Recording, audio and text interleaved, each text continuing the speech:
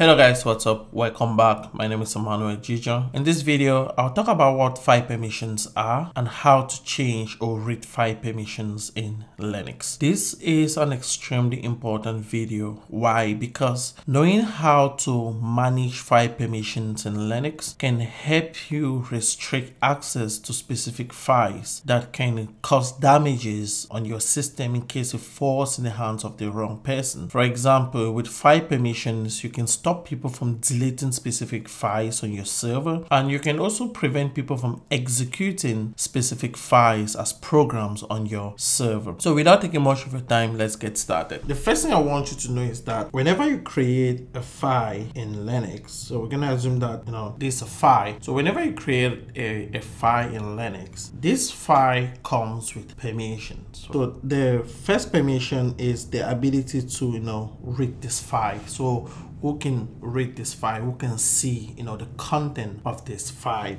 Another permission that's attached to this file is the write permission. That is, who has the permissions to edit this file and add content to this file. And the final permission that comes with this file is the execute permission. That is, who has the powers to execute this file on our system as if this file was a program. So whenever you create a file in Linux, you have the read permission, you have the write permission, and you have the execute permission. Read means who can read the content of this file. Write means who can edit this file and add content to it, and execute means who can run this file on our server as a program. You also have to know the different types or category of people who can access this file, right? So the first category of people who can access this file is the owner. So the owner can be the person who created the file or someone assigned the permission to own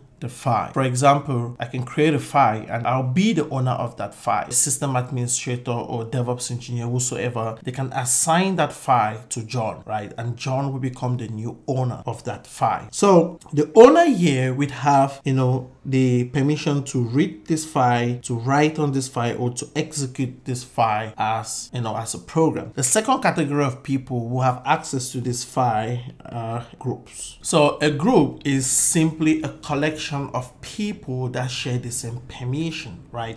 So groups can also have access to these files, and a group will have the ability to read, the ability to write, and the ability to execute this file as well. And the final group of people are others, right? That's any other user on your Linux operating system, right? Let me give you a summary of what I just talked about. In Linux, when you create a file, that file comes with permissions. The three permissions that's attached to that file. You have the read permission, you have the write permission, you have the execute permission. And there are three categories of people that can access that file. You have the owner, the person who created the file, or someone that was assigned to be the owner of that file. Then you have groups. That's people who share the same permissions, can also have access to that file. Then you also have others. That's any other user on your system, right?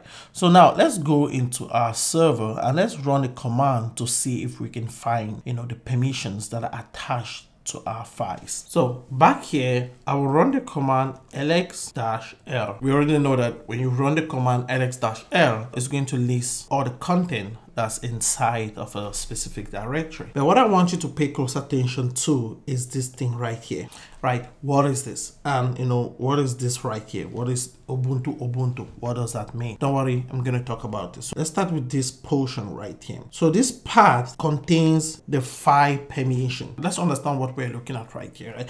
If you're new to Linux, this will sound kind of complicated and tricky, but let me break it down for you. Right here, we have a directory called app, right? And there are permissions attached to that directory. You have permissions that look like this: drw, xrw, xr-x. What does that mean? Now you can break these permissions into four categories. The first category here is this D right here. Then you have the rwx, right? Then you have the rwx, and you have the r-x. Let's understand what this means. This D here means directory. That's the meaning of D. So whenever you see a D, know that it's a directory. Up here is a directory, as you can see, has a D. Infrastructure is also a directory, as you can see, it also has a D. So this D stands for directory. Now, this R right here stands for read, and W stands for write, and this X stands for execute. Remember I said there are 3 permissions that are attached to a file in Linux: the read permission, the write permission, and the execute permission. So let me explain something to you. So as you can see, we already know that this right here is a directory. This first category, as you can see, there's 1, there's 2, and there's 3 right here. This first one is the owner. So this represents the permission that the owner of this directory has. As you can see, the owner of this directory has the permission to read, has the permission to write, and has the permission to execute, this directory right here. Now, because it's a directory, it doesn't mean executing it means running it as a program. It simply means the owner has the permissions to go inside of that directory. So if the owner does a cd into app, then he will go inside of that directory. That's what execute means when we're dealing with directories. Now, this second category right here, is the group. The group also has the permission to write, the permission to read, and the permission to execute as well. It means if you add anyone inside of this group, they will have the permission to write, read, and execute on this directory. And this third one right here simply represents the permissions of others, right? That's any other user on our system. As you can see, they only have the permission to read and execute. They can't do anything else. So they already have the permission to see what's inside of the directory and to go inside of the directory, but they cannot delete the directory. They can change the name of the directory. No, they can create something inside of that directory. They only read and execute, right? Now, this little sign right here, that's a slash, it simply means no permission. So if you see that, know that it means no permission, right? So they don't have any other permission apart from these 2 permissions, right?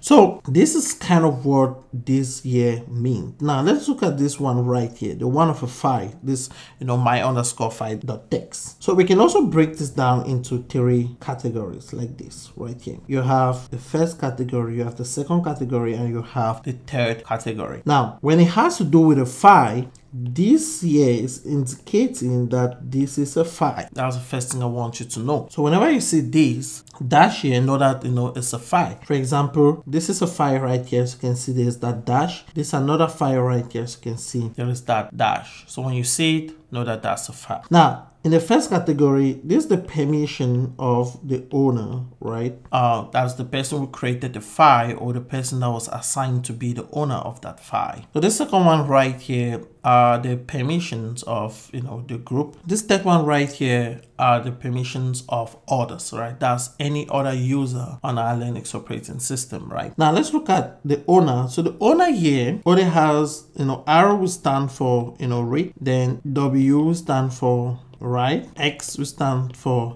execute, and dash is equals to no permission. Now when we look at the owner, we're going to notice that the owner has the permission to read, right? And the owner also has the permission to write. So these are the 2 permissions that are assigned to this owner, and apart from that, they don't have any other permission. Like for example, they don't have the permission to execute this file as a program. Now the group also has the permission to read, and they also have the permission to write, but they don't have the permission to execute this file as a program. Others, with an S, represents any other user that's on our Linux operating system, and the only permission they have is the permission to read. In Linux, you can also see the owner and the group directly from this command right here. So as you can see right here, we have Ubuntu and we also have Ubuntu, right? So right here is the owner's name, right? So this part or this category represents the owner's name. So the owner of this file is Ubuntu, right? And Ubuntu has the permissions to read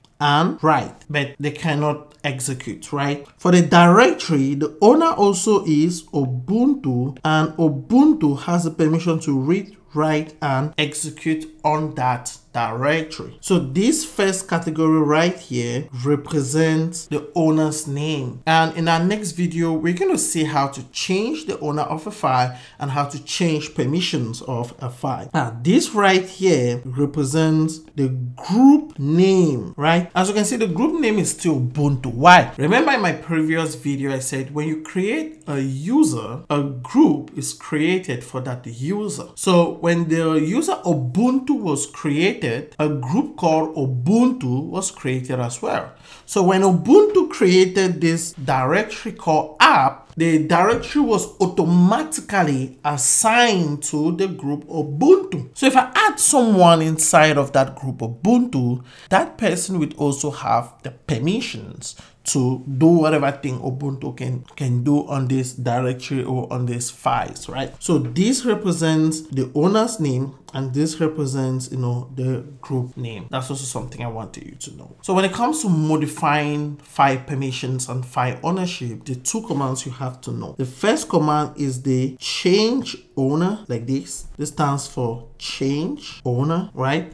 And what this command will help you do is that it will help you change the owner of a file. For example, right now, the owner of this file and directory is Ubuntu. I can change that owner to Emmanuel. I can change that owner to John. I can change that owner to Peter.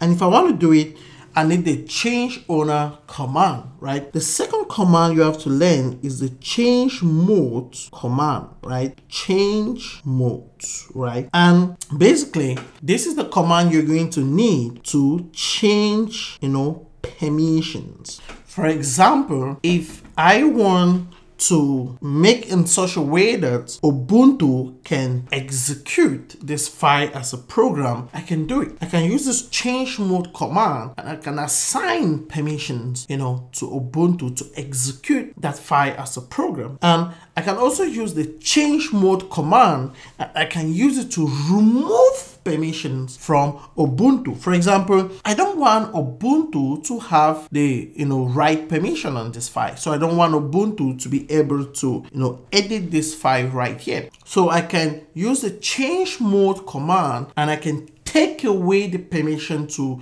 read that file from Ubuntu. So in our next video, we're going to see how to change the users of a file, change the permissions of a file, and also we're going to see how to use numerical values to assign permissions. For example, if I do a change mode 777 file name, what does that mean? If I do a change mode 666 file name, what does that mean? So in our next video, we're going to see how to do that. So thank you guys for watching this video. Please do not forget to like, share, and subscribe, and see you in my next video. Bye.